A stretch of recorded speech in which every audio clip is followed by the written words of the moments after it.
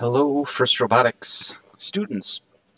I'm going to try to explain a little bit about how this command-based programming system works and how we've organized the code for the 2023 season. First off, if you haven't read through the WPI-lib documentation, I would suggest you spend some time reading through the command-based programming section here. But first, so how is the code organized? Based on some suggestions from Chief Delphi, we have a main function, and that main function will look for a file on the RoboRio, and that file needs to be either 4360 or 7048, and that will determine what robot is being configured. And that was based on a suggestion that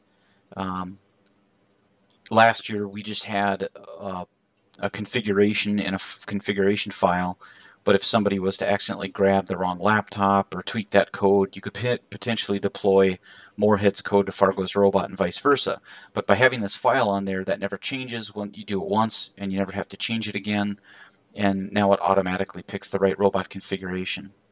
And if you read the README file in the code, that'll explain how to get this file onto the RoboRios.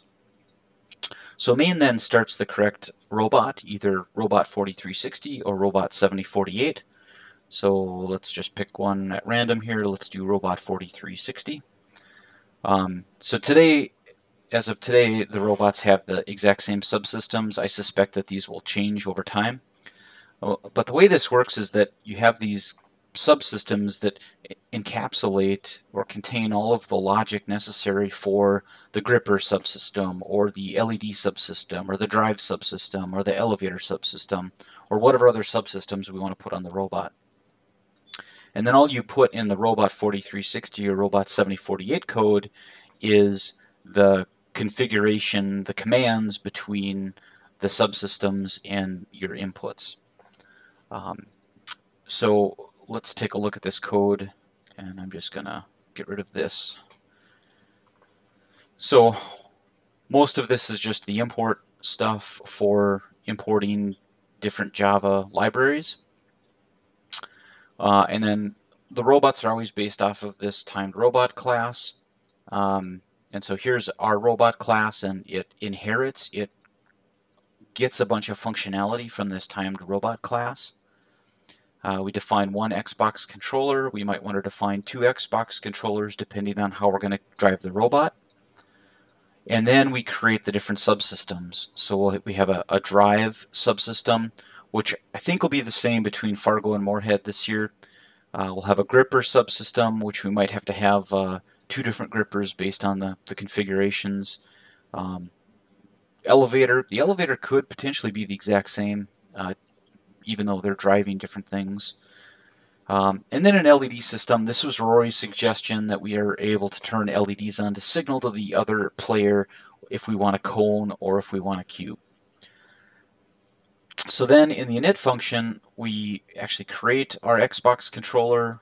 And then what we're doing is we're using this command-based system. So here what we're doing is we're getting this generic joystick button. So don't think of that as, you know, something that has to be for a joystick. This is really just encapsulating the logic of a button, and it allows us to do these command-based mechanisms. So what we're going to say is we want to create a joystick button. Just think of it as a button. We want to create it from controller 1, and we want to get it's an Xbox controller. We want to get one of their buttons. We want to get the A button, and we want to get the value of that A button. So we're going to assign that to the A button. We have a B button and an X button. Then we create these commands, and here's where last year we had a for loop where we just say, is the A button pressed? Okay, do this. Is the B button pressed? Okay, do this. Is the A button no longer pressed? Okay, don't do that anymore. And now all we have to do is we just have to say, if button A, when it becomes true, then we just want to run the gripper open command once. And so this is just a one-time thing that happens. So this is more like what the Fargo robot's going to do. So when you hit that button, the gripper's going to open up until it hits the limit switches, and then it'll stop. or if the B button is pressed, then once we're going to run the close function, and that's going to drive those motors closed until it hits the limit switch. Here I have an example. If the X button goes true, we're going to turn the red LEDs on, and if it goes false, we're going to turn them off. So then we get to a little bit more complicated command. So here we just want to create a generic command. And once again, if you read the documentations, commands kind of have 4 different things. They have an init, what should I do before I start running these commands? An execute, what should I do when I'm running this command?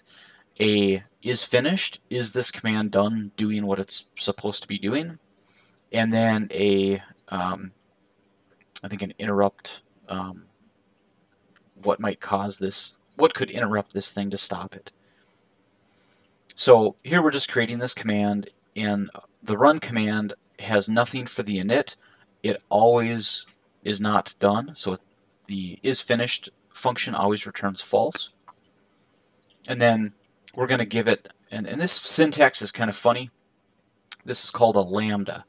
A lambda is just a way of writing like an inline function. So we could have just had a function that said, you know, void, arcade drive, so on and so forth.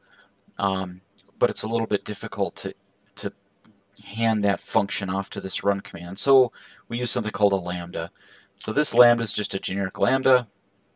We want to capture everything, and then we're going to call the robot drive. So this is the drive subsystem. We're going to call the arcade drive, which is the way of steering the robot with a forward and back and a rotation command, which is what we'd use for the Xbox controller. And we have to invert the left Y and invert the left X to get the robot to drive forward and turn right and left. And then the last thing we do is we say, what is the requirement? What thing do you require to run this command? And that's this robot drive system. So what this is essentially doing is capturing that robot drive system so no other command can use it. And then we just assign that to this run command. We have the same thing for the gripper. So we have an open and a closed. Once again, this is more for the Fargo robot. They can open the gripper to hit the limit switches, they can close the gripper to hit the limit switches, or they can slide the gripper left and right. And so we have buttons to open and close, but we'll use an axis command to slide it back and forth. And for the Fargo folks, this left trigger is just I just threw it in here. So obviously for the actual robot, we'll have to do some human factor studies with the drivers to see what works best. The rest of this is just publishing some things to the network table so that we know what position the driver station is plugged into. And after that, it's pretty simple code. So, so here we have, when we're in the teleoperated mode, we're going to continually schedule this drive command. Likewise, we also want to tell this command and just say, hey, schedule it. So anytime we're doing teleoperated, these 2 commands will kind of run all the time. We have to have this robot periodic to call the command scheduler. That's just boilerplate code. After that, we get into the autonomous mode, and this is still a work in progress. We'll have to figure this out.